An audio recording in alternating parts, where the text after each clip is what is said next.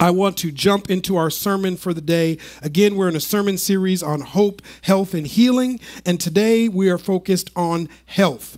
If you don't mind, go with me in your Bible, on your device, on the screen. We're going to go to 1 Thessalonians 5, verse 23. 1 Thessalonians 5, beginning with verse 23. It reads as follows. Paul says this, "May God himself, the God of peace, sanctify you through and through. May your whole spirit, soul, and body be kept blameless at the coming of our Lord Jesus Christ. The one who calls you is faithful, and he will do it." From this text, I want to speak to you on the title, Health is an Inside Job. Health is an inside job. God, I pray this would be your message. Ultimately, you would be speaking, and I would just be the vessel, the vehicle you have decided to use to say what you want to say. To these, your beloved children, my sisters and brothers, I want to be obedient to your word. So please let it be done. In Jesus' name, amen. Health is an inside job. Sisters and brothers, there's a difference in how the world in which we live decides if you're healthy, how it judges health, and how health is looked at in the Bible. But it's important for us to be concerned, to have a plan around our health. It is. You know what? I know we live in a world that wants us to believe that the greatest commodity we have, maybe it's our home, our retirement, the money that's in our bank account right now. But you know what? The greatest resource you have is you. The greatest resource I have is me. I mean, because you can have a nice house, but if your health is not right, you know what I mean? You can have a great job. There are all kinds of people that have looked great on the outside because that's what the world does. The world decides if you're healthy by looking at the outside for the most part. Like, what outside things do you have that's material that I can see? What kind of car you have? What kind of house do you have? You know what's going on with you? What kind of purse is that? What kind of shoes are those? What kind of sweater is that? What kind of jeans? Are those J's? Are those J's? What's that? So we look at the outside and we just assume based on the outside somebody's okay. We just look at physical appearance. And we decide based on physical appearance, we decide if somebody's healthy. We look at the outside. We also look at what's coming out of a person into the atmosphere to decide if they're healthy. Oh, what's wrong with you? Oh, wait a minute. You know what I mean? What did you have for lunch? Okay. Oh, you know what I mean? So we look at the outside, and then what comes out of us into the atmosphere, we decide if somebody's healthy. When you go to the doctor, what do they say? They want to look at the outside, get on the scale. Then they want to look at your ears, and they want to put out your tongue, and they want to look at your eyes. All that is fine. I'm not putting that down. I'm just saying that the world tends to look from the outside, and yet the Bible starts on the inside. It's not that God doesn't care about your outside at all. It's just that's not where God starts. In 1 Samuel chapter 16, the prophet Samuel is at the house of a guy named Jesse, and Samuel's been sent there by the Lord to choose who the next king of Israel will be. And so Jesse is bringing these sons that are like strong and handsome, and on the outside they just look like that's what a king looks like. That's what a king looks like. And God keeps saying to Samuel, no, that's not the one. No, that's not the one. Verse 7 of 1 Samuel 16, it says, "But the Lord said to Samuel, do not consider his appearance or his height, for I have rejected him. The Lord does not look at the things people look at. People look at the outward appearance, but the Lord looks at the heart." Now, don't take that text to mean God doesn't look at the outside at all, or God doesn't care at all. It's just the world starts with the outside appearance. God starts in the inside with what is in a man or woman's heart. A year or so ago, I decided that I needed to get in better physical shape. And so I started working out with a guy that's in our church, Kyle Lawson. And so I thought I was just going there like it's kickboxing, it's circuit training and all that stuff. But because Kyle loves the Lord and because his commitment to health is bigger than just the physical, we spend a lot of time talking about the spirit, talking about inside stuff. And so here's a little video that I want you to watch of me and Kyle having a conversation about health from the inside out. Check this out. You know, in my commitment to being healthy, you know, I've been wanting God to lead me deeper into how I can be healthy physically, emotionally, mentally, of course, spiritually, right? And Kyle Lawson, who's a part of our church, has been such a big part of that for me. So I work out with you once a week, and so kickboxing, but we don't just work out for my physical health. We have conversations about like spiritual health and emotional health. And you've got an art piece right here that I want you to hold up and just talk about where you are describing in this piece the whole person as spirit, soul, and body. Sure. So oftentimes we talk about how our whole self, our whole person is fully integrated.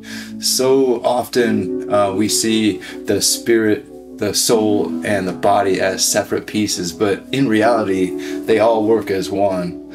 So basically, when we're saved, when we accept Jesus Christ into our lives, the Holy Spirit comes in and indwells our spirit. And what that represents here on this art piece is the yellow in the center. So that's the part where the Holy Spirit comes and dwells inside of us in this impenetrable place. He begins to go through us. He starts to affect our minds. And then the last place that he affects is our body. Yeah, we get changed, we get saved from the inside out. That's why people can be saved and not necessarily have the right mindset, and they might not have the right body, but the Lord will transform that through his spirit, connecting with your spirit, through your mind and through your body from the inside out. And that's what I appreciate so much working out with you, because it's like we don't just come in here and you go, okay, punch, kick, get on the bike, lift some weights. It's like we talk about God. We talk about what's going on the inside of me and how that's going to impact how I look on the outside. Everything is so fully integrated. So once we change our minds, once we let the Holy Spirit capture our minds, then he comes in and changes our decision making. He changes our personality. He changes our wants and desires and our will. And in turn, that changes how we treat our body. It changes how we conduct our daily lives in terms of habits and getting enough rest and putting the right nutrients in and exuding through fitness. All of those things are fed from the Holy Spirit by changing our mind, and then it comes out and exudes through our body. Amen, amen. And you know what? One of our members, Gus Armstead, who's on our board, when I was first working out with you, he was teasing me a little bit, but I'm getting good. I mean, I'm kind of good. You don't want to with me. Efrem is nasty. You won't see it in church, but oh yeah, because in church, you know, I'm nonviolent. I dare you to cross him though. Thanks, man. I appreciate you, and I'm glad that you are so committed to people being healthy from the inside out. Bless you, man.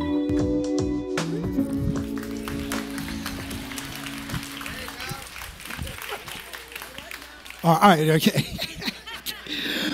So, it's not that God doesn't care about the outside, but our health with God starts on the inside. This is what Paul wanted the church to know in 1 Thessalonians. Paul is providing a holistic understanding of the self and of health. The whole self Paul is describing as spirit, which is our intimate connection with God, the soul, which is our mind and our heart, our thinking, our emotions, and the body, the physical. Paul is also in this letter focusing on the health of the church, because the health of the church is at risk when Paul is writing this letter. It's at risk for two reasons. One, there are false teachers that are coming into the church. One of the ways that a church can be unhealthy is when it begins to lean into some things that are either unbiblical or are manipulations of Scripture. Because you can take a verse here and a verse there and make it mean whatever you want it to mean, and you can use it to oppress people, to manipulate, to spiritually abuse people. And so false teaching can bring unhealth into a church. But the other thing that they were facing was persecution on the outside. Because at this moment in the culture at the time, in the Roman Empire, they were being persecuted for being Christian.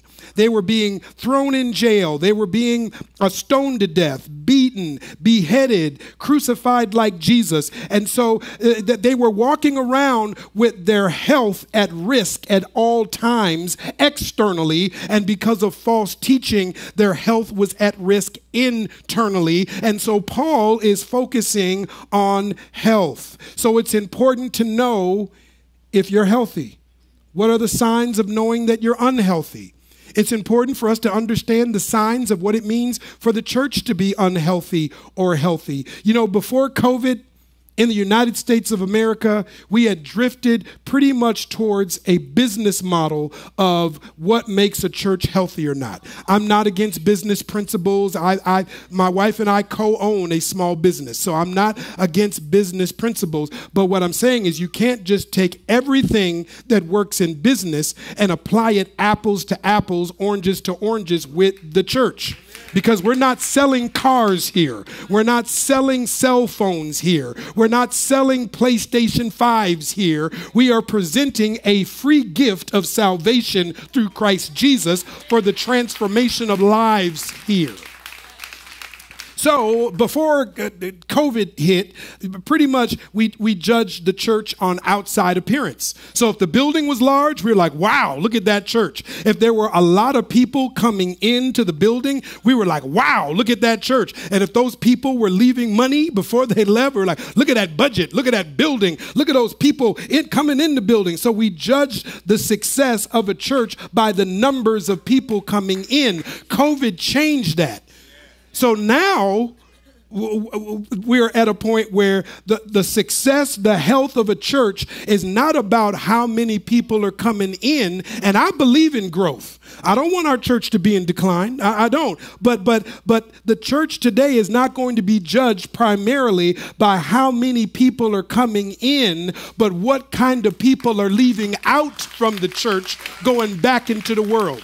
Because if you bring 10,000 people into the church, but you just release 10,000 selfish, slanderous, gossiping, hateful, unforgiving, unkind, ungentle, angry people talking about, give me my country back, then hey. Is that really what it means to be Christian? Shaking your fists and yelling at people and you deciding who you gonna judge that you think you're God and you can put people in heaven or hell. And so what we learned during COVID is that these Christians weren't as loving and kind and compassionate and full of empathy as we thought. These people weren't as reconciling and unity focused. These people weren't as truth oriented in the gospel of Jesus as we thought. They were more political, they were more ideological, and they were more American than they were kingdom of God. That's what we found out during COVID.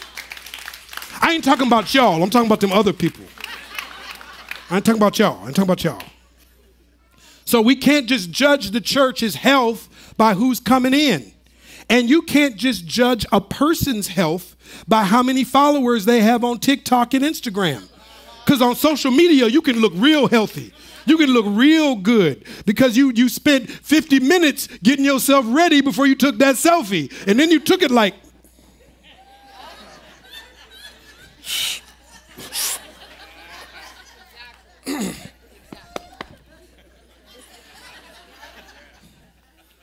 So a lot of people look good materially. They look good on the outside. And then when they take their life, we're shocked. When something horrible happens, the people go, they were such a quiet person. They were such a good kid. Because health starts from the inside out. So what is biblical health? Biblical health is about being spiritually healthy first. The Holy Spirit being the source of health.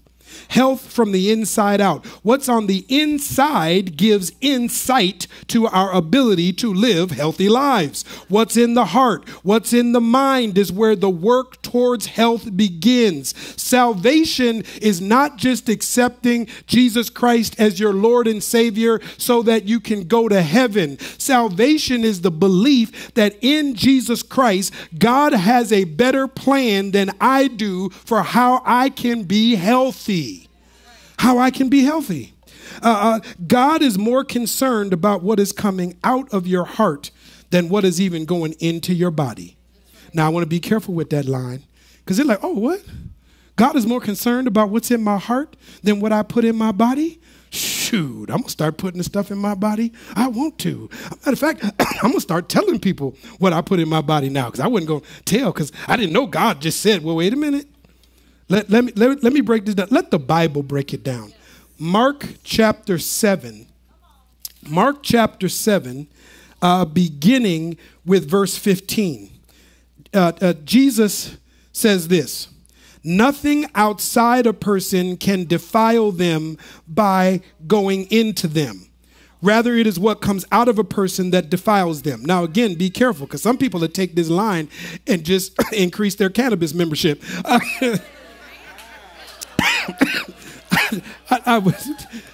Some people would take that and get the 4-piece meal instead of the 2-piece meal. You know what I mean? Because, hey, for some people, food is the drug of choice. That's me. You know what I mean?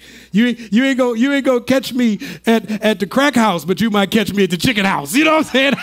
That's my drug. You know what I'm saying? You know, I wasn't a base head, but I was a biscuit head. You know what I'm saying? That's what I'm trying to say.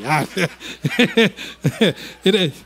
Okay. It ain't even funny, but everybody got a drug is what I'm saying. Everybody got a drug. All right. So don't take this verse out of context that Jesus doesn't care what you put in your body. It's a deeper principle. Because verse 17, after he had left the crowd and entered the house, his disciples asked him about this parable. He says, are you so dull? Man, Jesus. Don't you see that nothing that enters a person from the outside can defile them? For it doesn't go into their heart, but into their stomach and then out of the body. In saying this, Jesus declared all foods clean. See, now y'all are going like, ooh, I can eat chitlins. Yes, thank you.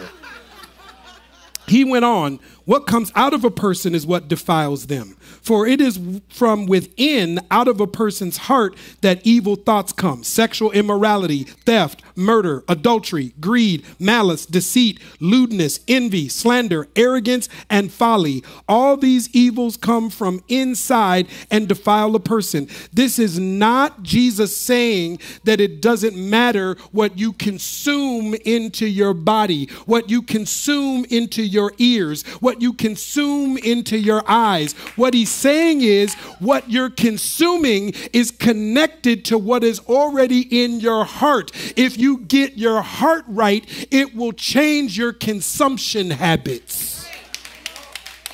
Because some of the things we're doing to our bodies is based on what's going on in our emotions and in our thinking. And because there's brokenness in my mind and there's brokenness in my heart, that is driving what I'm consuming. But if I let Christ take control of my being, it will transform my consumption. Instead of wanting to consume something that leads me to addiction, I will consume something that leads me to anointing.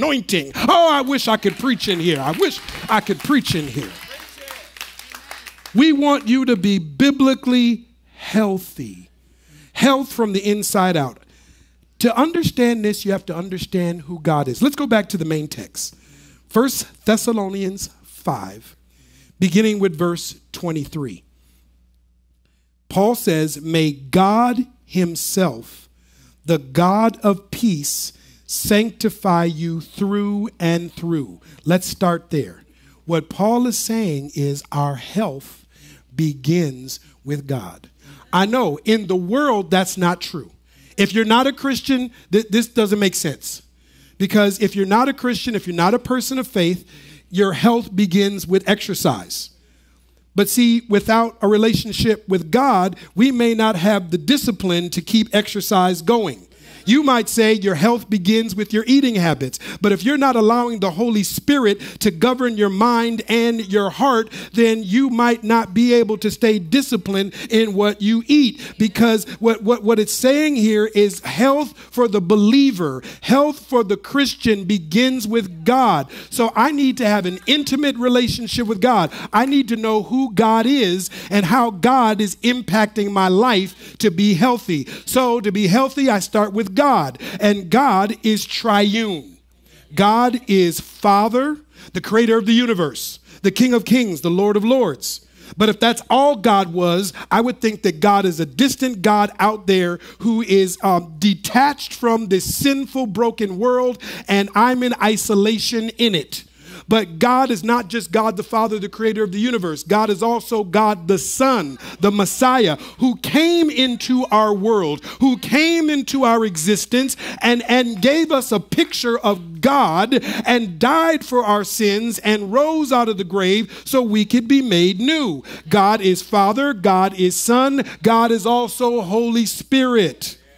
God living in us, God surrounding me, God dwelling in me so I can have an intimate relationship with God. God the Father, God the Son, God the Holy Spirit. To understand God this way is to understand the beginning of how God wants to walk with me to be healthy. Second thing is we need to know who we are. Paul describes the human being like this. May your whole spirit, soul, and body be kept blameless at the coming of our Lord Jesus Christ. The one who calls you is faithful, and he will do it. So one of the ways to see the human being is we are spirit, soul, and body. You are not just a physical being, you are a spiritual being. That when this body breaks down on us, our faith drives us to believe that that's not the end. That's not it. There's something deeper in each one of us that's deeper, more than just our physical being, more than just our bodily organs. You are not just physical. You are a spiritual being, and this is the way that you have connection with God. We're also a soul. And this is our emotions. We make decisions at the intersection of Field Avenue and Think Street. So our thinking and our emotion plays a significant role in what we do physically. So we are a physical being, we have a soul, and we have a spirit. Another way to understand the health of the church is to go God, kingdom of God, where we will live eternally, and the church. And the church is supposed to be a picture of the kingdom of God until we realize the fullness of the kingdom of God when Jesus returns. See that? God is triune. We are tripartite as human beings. And there's even a triune mission between God, the church, and the kingdom of God. Y'all with me? So now that we got the appetizers out the way, let me briefly, this is going to be brief. I'm going to give you 3 points on health from the inside out. Point 1, developing a healthy spirit. If you want to be healthy from a biblical understanding, it starts with developing a healthy spirit. Now I want you to look at this. Notice it says developing, which means health is a journey. Don't beat yourself up if you're not where you want to be right now. Don't shame yourself and stop letting other people shame you and beat you up and look at you up and down like something wrong. You know what? They need to mind their business because they're only looking at you to distract from how unhealthy they are. So it's developing. This is a journey. This is a journey. Being healthy is a journey. If you fall, get back up. If you fail, it's not over. All right. So 1, developing a healthy spirit. In the Greek, the word for spirit, Holy Spirit, is pneuma. In the Hebrew, it's ruach, or a fuller word that we won't fully break down today, the ruach hakodesh, the spirit of God, the move of God, the indwelling of God, the embodiment of God in some way. Health for the Christian is about developing a healthy spirit. John, the Gospel of John. Sorry, y'all, there's a lot of Bible today. Now, I'm sorry, not sorry. John 14, beginning with verse 15, Jesus says, if you love me, keep my commands. Can I just, let me start there. This means living the Christian life is not about an angry God giving you a bunch of laws, and when you break them, God says, living for God comes out of a love relationship with God. Okay? He says, if you love me, keep my commands. And I will ask the Father, and he will give you another advocate to help you. Because what he's saying is you can't keep my commands in your own power. You can't do this. You don't have the power to sustain a healthy life by yourself. Jesus said, I got to give you somebody. I'm going to help you. I'm going to give you an advocate. We're going to send you some help so you can be healthy. The Spirit of truth, verse 17. The world cannot accept him because it neither sees him nor knows him, but you know him, for he lives with you and will be in you. Developing a healthy spirit. To be healthy in this way, you have to take time to unplug from television, unplug from your cell phone, unplug from your iPad and your laptop, unplug from the chores of things you got to do at home, unplug from the thoughts about work this week. You need moments where you're just quiet and alone with God. For me, sometimes I have to get up and go take a walk. I have to go and walk for 3.5 to 4 miles by myself with nothing. Now, I'm not listening to music. I'm not talking on my phone. I'm looking at the sky. I'm looking at the clouds. I'm looking at the mountains. I'm getting back in tune with the creator of the universe. I'm getting back in tune with my mind, and my heart is so cluttered that I forgot that God is in there. Because I've cluttered my own life with the junk of the world. I need to re-engage intimacy with God. For some of us, you've been a Christian too long to be coming here looking to get filled with God. You should have come here filled with God. You should have come here with God, because there's other people that haven't been in church as long as you. They don't have a Bible yet. They're not sure about church, and they need to be impacted by the God in you, so they'll say yes to God in them. Developing a healthy spirit. God wants to be a guide, a teacher, a counselor. I'm not telling you don't go to the doctor. I'm not telling you not to have a therapist. I'm saying therapist, doctor, dentist, some of us eye doctor, and the Holy Spirit. Because sometimes when your doctor doesn't know what to say, the Holy Spirit has something to say. Sometimes when your therapist says, that's interesting.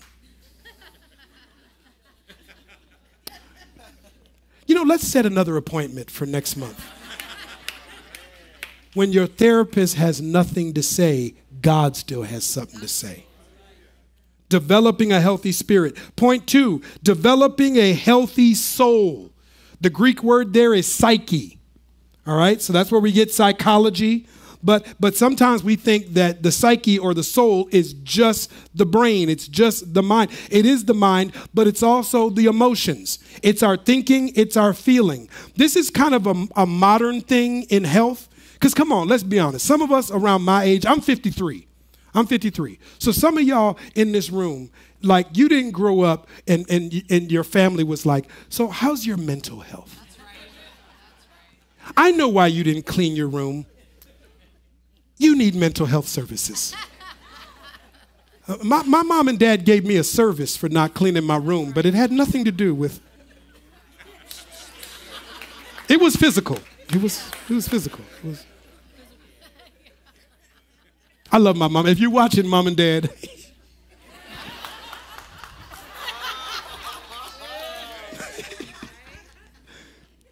So many of us in this room, attention to your emotional and mental health was never on the agenda of life. Is it just me? There were no counselors in my public schools that you could go to. You could go to the person that was going to suspend you from school. You could go to the person that would tell you how your grades were. You could go to the person that would tell you to fill out the form so you could take the ACT and the SAT for college. But there was nobody in my school. I remember in elementary school, if I was in third grade and I didn't make it to the bathroom on time, they had like extra pants that said nurse's office on the butt. I remember that, but I don't remember no person that cared about my emotional and mental health. So for many of us, we don't even know how to get on this journey, but it's biblical. God cares about the state of your heart. God cares about the state of your mind. I know there are some people that all they care about is what you physically bring to the table. They only care about your production. They only care about your performance. God cares about what is going on in your mind and in your heart. God cares about this stuff. It's why it is brought up in the Bible. So we have to be willing to engage our emotional self, engage our mental self, so that truth can swirl on the inside of us. I'm going to go to 3 John, verse 2. 3 John, starting with verse 2. John writes this: "Dear friend, I pray that you may enjoy good health and that all may go well with you, even as your soul is getting along well. It gave me great joy when some believers came and testified about your faithfulness to the truth, telling how you continue to walk in it. I have no greater joy than to hear that my children are walking in the truth." Is truth rooted in our minds and in our hearts? Sometimes the reason we're unhealthy is because our outside is just a reflection of our inside. Because there's some words that were spoken to us, there were some things that were done to us, that even though the physical bruise is gone, the emotional bruise is still there. The mental bruise is still there. We need to get healthy. Let me talk about it this way. You know what's hard for me to admit? This was hard for me to admit. On the inside of 53-year-old Efrem is 11-year-old Efrem with a Jerry curl and MC Hammer pants and a boombox is on the inside of me. This Efrem is still inside of that Efrem. That some of y'all don't even know. Bell bottoms Efrem is still in here. And I don't want to deal with that Efrem. I'd rather not talk about that Efrem. I'd rather not 16-year-old Efrem rise up. But you know what happens? If we don't acknowledge the social child on the inside of us, we will be paralyzed by it. Some of the things you're saying to your spouse is the 12-year-old. And I know you don't want to hear this. I'm sorry. I know. Some of the, you're really not mad at your boss. You're still mad at your parents. You're not really, some of this stuff is not about, you're not mad at who you think you're mad at, because I don't want to admit that Jerry Curl Efrem, Soul Glow Efrem is in here. This is why, you know what the solution to dealing with your social child is? Becoming a spiritual child of God. If you become a child of God, it will liberate you from your social child. If you become a son of God, a daughter of God, if you start, I dare you to call God Father every day so you can be healed from the brokenness of whatever your earthly father did do or didn't do. When you start not just calling God God, but calling God Daddy, crying out, if you become God's daughter, God's son, you will be liberated by being a spiritual child instead of enslaved by your social child. Finally, developing a healthy body, soma, the physical being. as I get ready to come to a close, sisters and brothers, I want to read 1 Corinthians chapter 6. Man, this one's a little heavy, but go with me. Paul is writing, same Paul that wrote 1 Thessalonians is writing here in 1 Corinthians. Verse 12, I have the right to do anything you say, because at the time in the Roman Empire, there were a lot of things that were legal. A lot of things that for some of us, when we were growing up in the United States, it was illegal. But in the Roman Empire, it was legal. The funny thing is, our country has pretty much become like that now. Those of us that are older in the room, there are some things that used to be illegal that are now legal. There used to be some things that were regulated that are now unregulated. There used to be boundaries around what you could buy, what you could consume, what your kids would be exposed to. Not now. Even the Disney Channel is suspect. I love the Disney Channel because I'm a Marvel Star Wars fan. But I'm like, hey, wait a minute. That ain't the Disney I know. What happened to Tinkerbell? You don't even see the cricket anymore. I'm like, wait a minute. What cartoon character is that? Because we live in a world where a lot of stuff is legal now. I mean, it used to be, there was the regular movie theater, and then there was the other movie theater where the movies were cheaper. And there was letters, the same 3 letters on that movie theater. And we knew, oh, I don't think I'm supposed to go to that one. Not now. Man, the things that used to be rated R at the regular movie theater, you can see on NBC on Wednesday night at 8 p.m. I'm like, well, because now it's unregulated. Now it's legal. It's funny to me that there's a lot of people in prison for something you can just go buy on Broadway now.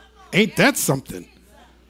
A lot of people in prison that got caught with this much weed in a Ziploc bag, and now you can go right down the street from the church. And it's legal. Wow. That's why Paul is saying, I have the right to do anything you say, but not everything is beneficial. I have the right to do anything, but I will not be mastered by anything. You say food for the stomach and the stomach for food, and God will destroy them both.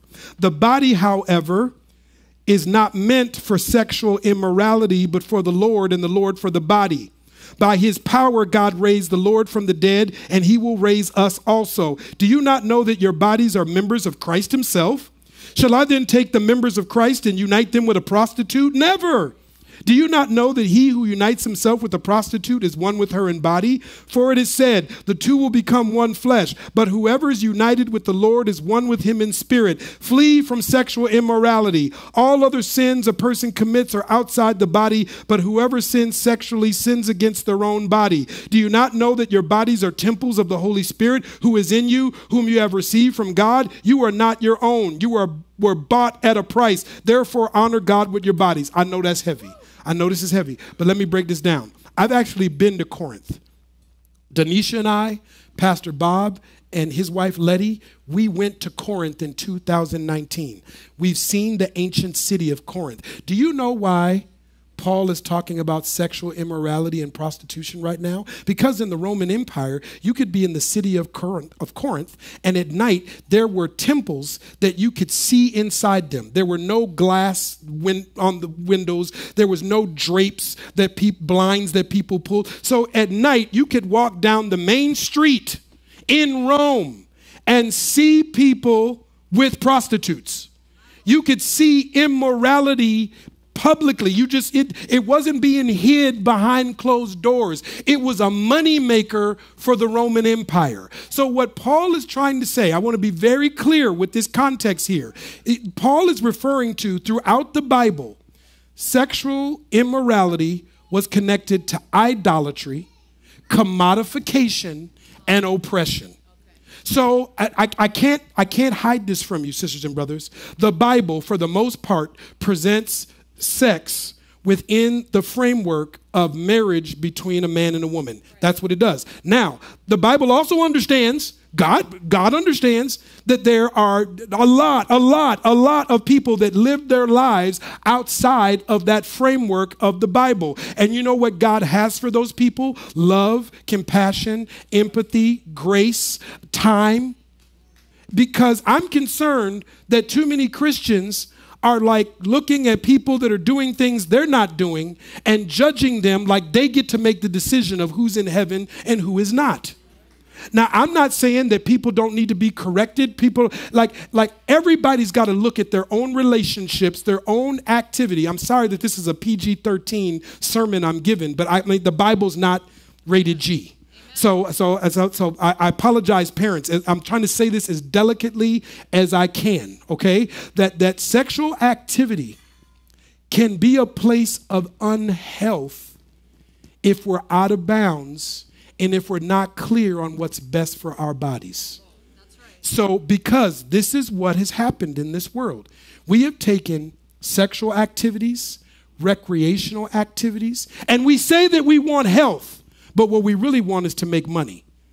In the Roman Empire and even in this nice country, in this great country, we commodify everything. I can't even get an EpiPen right now because it costs $400 a month, and I'm going back and forth with my insurance because pharmaceutical companies and insurance companies care more about making the money than if I accidentally eat a cashew that I can get an EpiPen and stick myself in the leg. This is true.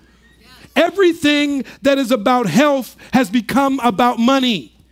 And even our activities have been commodified. So there's this history of we take sexuality and we make money off of it. And we make more money off of it. And we make more money off of it. And while we're making money, we tell people you are free to do whatever you want, even if it's not really beneficial for you emotionally, mentally. It might have felt good last night. But was it really beneficial emotionally and mentally in the long run? I'm not saying this as a judgment. I'm trying to say this from a Bible perspective out of love. Yes. What to do with our bodies is such a big question in the culture. And I get it. There are people, especially our sisters. Some of our sisters today are going, this is my body.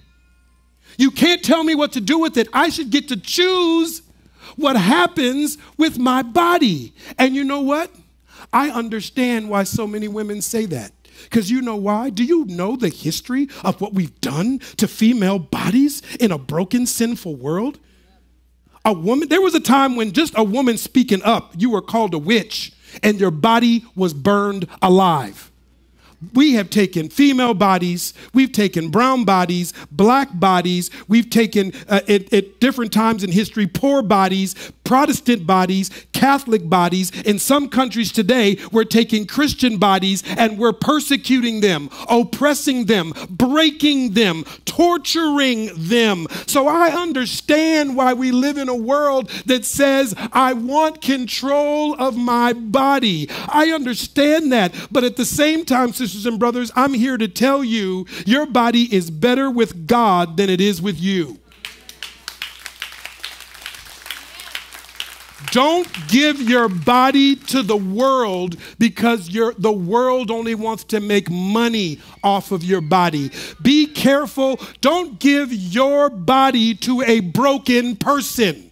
Don't give your body to an unhealthy person. You should be so cautious and careful and strategic and purposeful about who gets this, who gets your body. And you know what? Not only should you not trust the world with your body, you shouldn't trust you with your body either. I don't know how else to say this. The Bible is saying God will do better with your body than we will.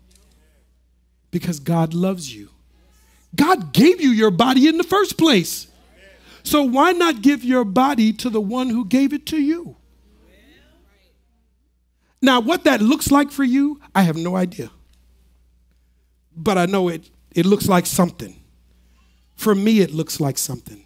When I'm stressed, I do things with my body that aren't the best when I'm stressed.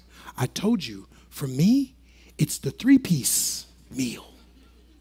For me, it's the why am I eating at 11 at night? Because something's going on in Pastor Efrem's heart. That's why. So I'm not going to judge you. I got to lower my cholesterol. That's what I need to do. I don't need to be judging you. I need to lower my cholesterol. That's what I need to do. Sisters and brothers, God cares about the whole person. Do you? God loves you. Do you? I know we're over time. Them folks out there can wait. Don't tell them I said that, but they can wait.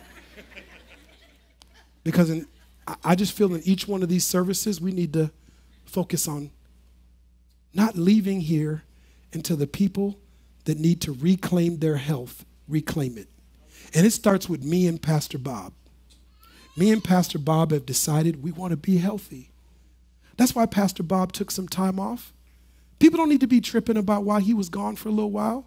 Because when it's my turn to go, will y'all let me go? Yes. Man, I'm not trying to say my job is any harder than yours, but my job is hard.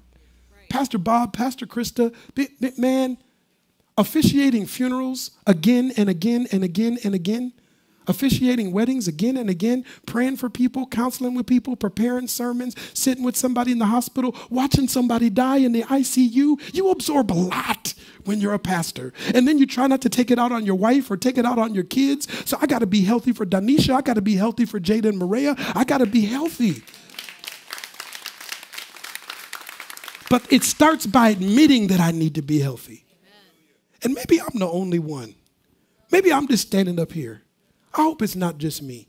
So I want to end this service by we're going to pray. I'm going to invite Pastor Krista up here. But as we close, I'm having her pray because I want to reclaim my health today. And I'm inviting you to join me. If you need to reclaim your health, mentally, emotionally, physically, spiritually, if you know you need to say yes to being a healthy woman, a healthy man, healthy in your single life, healthy in your marriage, will you just stand up and come down here and join me? Matter of fact, I'm going to make it easy for you. I'm going to pretend I'm you to come get what I really need. She's going to be the pastor. I'm coming down here because I need this. Thank you, Jesus. And if you need it too, I'm asking you to come join me at the altar. Come join me at the altar. You don't have to, but if you need this, I'm asking you to join me. Thank you, God. We wait on you, Lord. We wait on you, Lord. We need you, God. Thank you, Jesus. Father, I'm thankful for your word in Isaiah, where you said you come to set captives free, Lord. Where you come to open prison doors, God. Thank you where you promise that you send your word and you heal us, Lord. Thank you, God, that you said that we can come to you. We can cast our cares on you, Lord, because you care for us. Father, we ask today, God, that you would break chains of addiction, Lord, that you would break chains of low self-esteem, God, that you would break chains of unforgiveness, Lord. That you would heal stony hearts, God. That you would heal us in those places, those deep places, Lord, that you see where we need you. God, we ask that you would just bless every single person in this room today, Father. Whatever our struggles are, whatever our issues are, God, the places where we need healing, the places where we grieve, God, the places where and spaces, God, where some of us have been living without hope. Father, thank you for your word today. Could you just repeat this after me? Say, Lord, would you touch me? Let's just lift our hands. Would you touch me today? God, I'm yours. My body has been bought with the price. Come into the places in my heart where I need healing, where I need health, where I need hope. I ask this in your name, God. Thank you for what you're doing in this place all day, Lord. May we not leave the same. Let this be a moment of chains being fallen off, God. Break every chain, including my own chains, Lord. Break the places in my mind that need healing and forgiveness and wholeness. We thank you, God. Let this word continue to go with us. In Jesus' name we pray. Amen. Thank you, God. Amen. Amen. Thank you, Jesus. Amen. Thank you, Pastor. Thanks for tuning into the Midtown Church YouTube channel. We want to stay connected with you, so join the online family right now by clicking here to subscribe to this channel. Be sure to click on the bell icon so you don't miss any new videos, and please share this with a friend. Thank you and God bless.